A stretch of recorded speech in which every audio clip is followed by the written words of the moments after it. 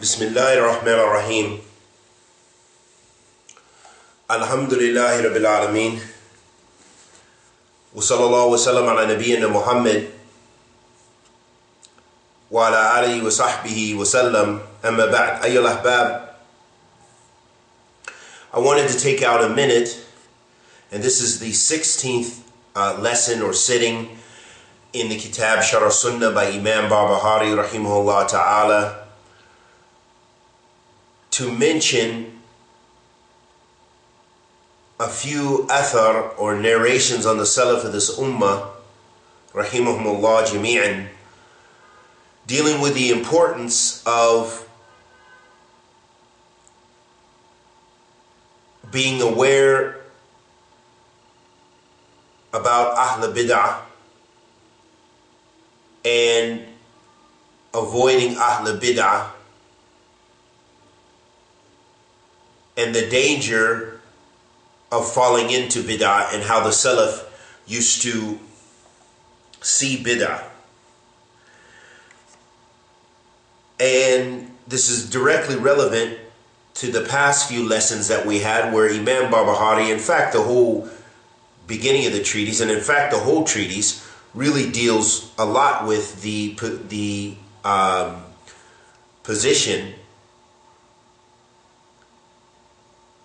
of Ahl Sunnah with regards to Ahl Bid'ah, and important aspects of creed, of what the sound Islamic creed is, clarifying it,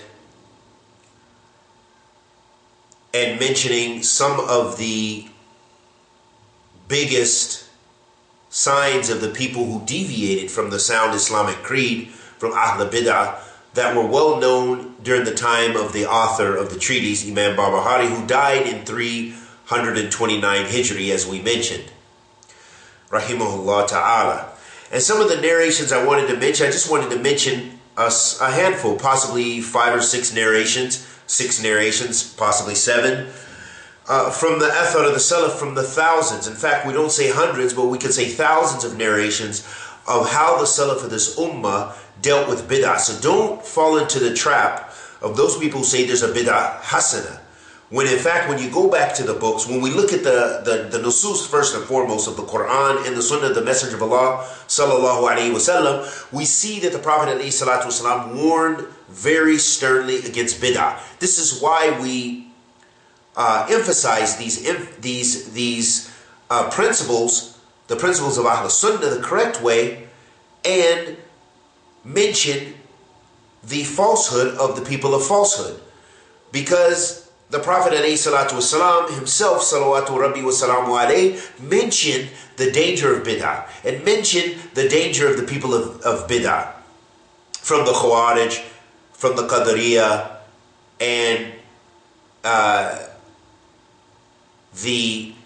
many of the other jama'at and sects fall under general narrations and general warnings in their going astray, because their bid'ah was not known until later. And this should give us an idea of why we speak often about innovation, because in fact this is a way of preserving the religion, and it's also a way of making the correct creed known and correct methodology for da'wah related to the religion, to make it known and clear, and to show what is the opposite of that, and what has no place in that, and what poses a danger and threat and weakens the fabric of the methodology of propagating Islam, and what opposes the correct creed and aqidah. So this is some of the reasons why we warn against bid'ah, and why you find Ahl Sunnah all throughout time making it an usul. And in fact, they don't make it an usul, but it is an usul of Ahl Sunnati wal Jama'ah. But this usul comes from Kitabillah wa Sunnatu Rasul sallallahu alaihi wasallam, and the hef, or the encouragement to preserve the religion.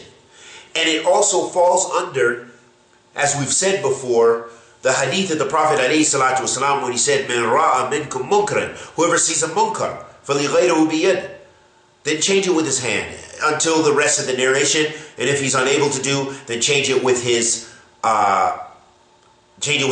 And if he's unable to do so, then changing it with his heart. And that's the weakest form of iman, and that's in Sahih Muslim. Ayyul ahbab, may Allah subhanahu wa ta'ala bless us and bless you and forgive us and forgive you and guide us and guide you. Ameen ya Rabbil Alameen. That this should be no mystery to us then why we speak against innovation, and that the Salaf, why they had so many narrations, because they were preserving the religion and they were commanding the good and forbidding the evil, amongst the many other reasons for warning against innovation. And in fact, as one of the ulama mentioned to me, Sheikh Aid al-Shamri, hafidhullah ta'ala, one of the ulama in Ha'il, Saudi Arabia, I asked him many years ago about the issue about how some people are offended, or they run from the da'wah of Ahl Sunnah or the da'wah of the Salafis, because they always hear them speaking about individuals, or speaking about, they hear many of them, their du'at and their imams and their mashayikh, speaking about others, other Muslims. And refuting, making refutations. And of course, refutations, ayyul ahbab, as we've said in countless durus, aside from this dars as well, that this is a part of the religion, and this is not the time or place to go deep into that mas'ala, but go to the books. It's in the books. Go to Imam Nawawi's, go to Riyadh Salihin even. You'll find it in the chapter titles about ghiba, when it's permissible, and the times when ghiba, or if you want to refer to it as backbiting or what have you, when of those times it's permissible, and one of the times is in refuting Ahl Bid'ah. Also the issue of hajr, of boycotting. This is also legislated. It's from Kitabillah wa Sunnatu Rasul sallallahu alayhi wa sallam, and the Faham of the Salaf Ummah, the Minhaj of the Salaf Salih, rahimahumullah jami'an. So all of these principles, they're a part of the religion. So when I asked the Shaykh, hafidhullah ta'ala, he said a very profound statement, which was very insightful. And he said that the da'wah of the Prophet ﷺ, in and of itself, the Quraysh, they felt that it split them and divided them. And you go back to the seerah, and you'll see the statements of the ru'us of kufr, the imams of disbelief from amongst the Quraysh, the pagans, where they said, hey, Muhammad, this da'wah to tawheed, this calling to the oneness of God, to worship your God only, is dividing us. It's dividing father and son, dividing brother and brother, and etc. That it's causing division between the tribes and the harmony of the society. This is the same claims they made. And in fact, so the Shaykh was making the point that it's implicit in the da'wah to khair and the da'wah to tawheed, refuting that which opposes it. So in the da'wah to tawheed, what opposes tawheed is shirk, polytheism. And the da'wah to sunnah, what opposes the sunnah? What's the opposite?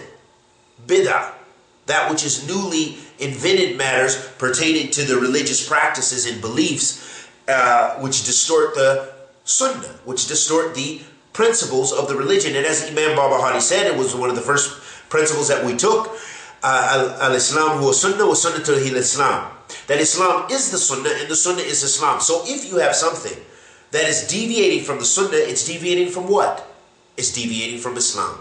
Not meaning it's deviating in totality, that it takes you out of the fold of Islam. No, because there's other principles and other things that we have to look at in place of whether something is bid'ah mukaffara or bid'ah ghayr mukaffara, as we mentioned countless times. Bid'ah mukaffara meaning bid'ah that takes you out of the fold of Islam. Bid'ah ghayr mukaffara is bid'ah which does not take you out of the fold of Islam.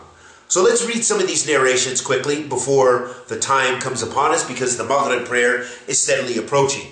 So one of the narrations that our Shaykh, hafidhullah ta'ala, Sheikh Ibrahim al-Ruhaili, hafidhullah ta'ala, he collected from some of the books of the Salaf, and so this is very nicely put together.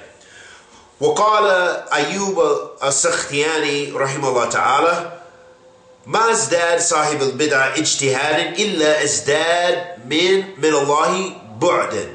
So Imam Ayub al-Sakhtiyani rahimahullah ta'ala said, the person of innovation does not increase in his striving, his ijtihad, except that it makes him further from Allah.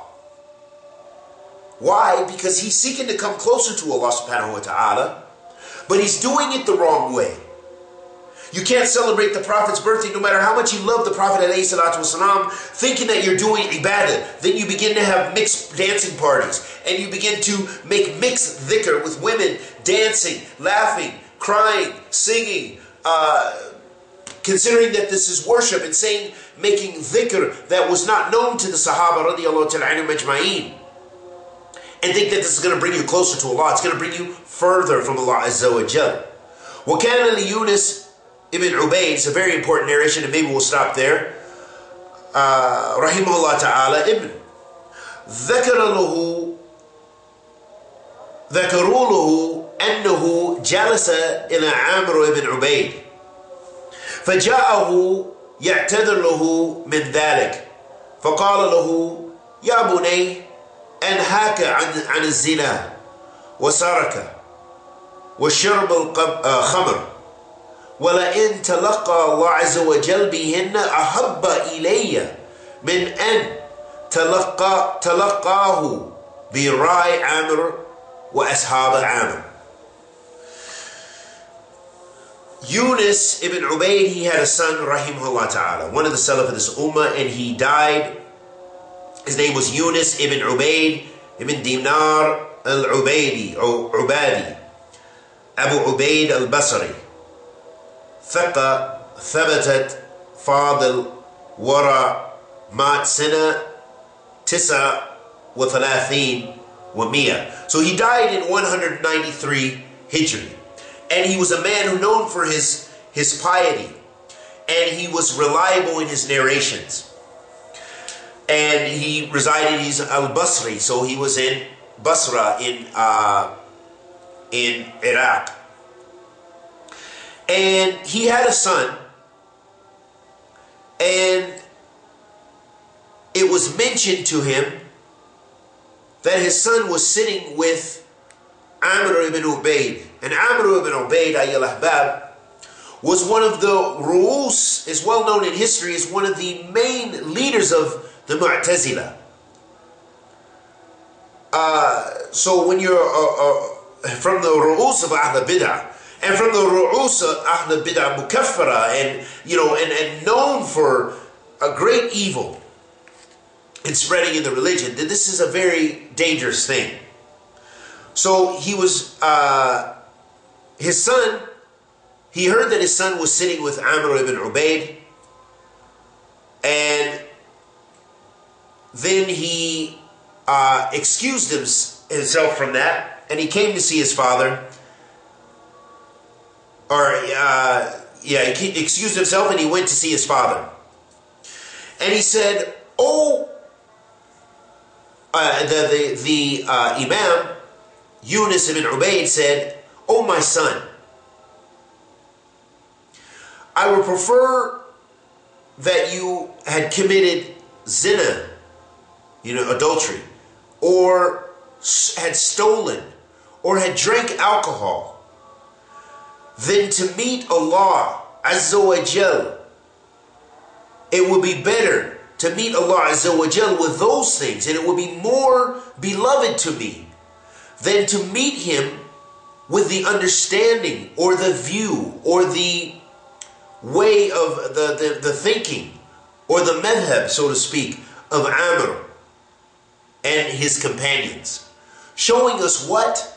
That the Salaf, one of the things we gain from this narration is that the Salaf viewed sinfulness to be less harmful than bid'ah. religious innovation. And the reason why, because the sahib of bid'ah, the person who is involved in religious innovation, they don't know they're in innovation most of the time, unless they're a person of hawa who just follows their desires. But there's a lot of people who are very sincere on following what they're following. They're on what they believe. They believe they're doing the correct form of da'wah. They believe that they're calling people to the correct practices.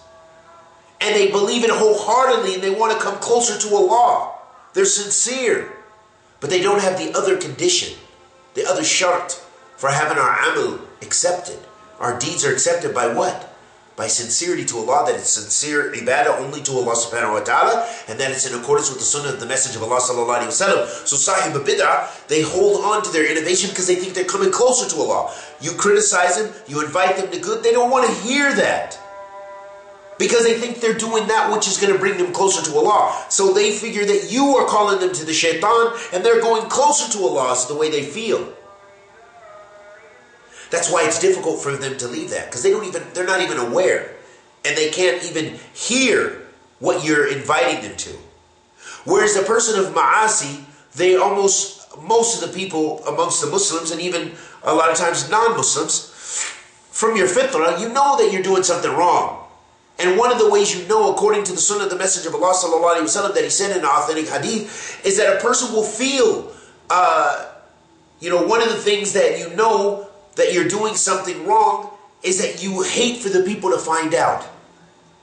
So even the people who do extreme sins like that are non-Muslims, they hate for the people to find out about that sin they're doing. If they're akramakum Allah, they're someone who swaps wives, or they do swingers and all this, they don't want everyone to know that stuff. They keep that, they're separate. Or they have a secret inclination to something, or whatever the case is. They don't want everyone to know that. And likewise, Ahl Ma'asi, the people who do sins, all of us do sins. Would you like the people to see what you're doing? Absolutely not. Especially for those people who involve themselves in major sins. They don't want people to know that they have a hunger to steal. Or they love for some, they're inclined to zina. They're addicted to pornography. They can't do without taking that hit off the pipe. They can't, it's hard for them. They love music. They secretly listen to it. Whatever the case may be. They don't want the people to know, so they do that by themselves in their home. So Sahib Ma'asi knows they're doing wrong, and there's a chance and a good possibility, bi'idhnillah, that they'll repent. But Sahib Bid'ah, la, they don't know. They're on what they're on, and they keep upon what they're upon. And may Allah subhanahu wa ta'ala bless us with tawfiq and ikhlas with the bad, and protect us from bid'ah and all kinds of sin. Wa sallallahu wa sallam ala nabiyyina Muhammad wa ala alihi wa sahbihi wa sallam.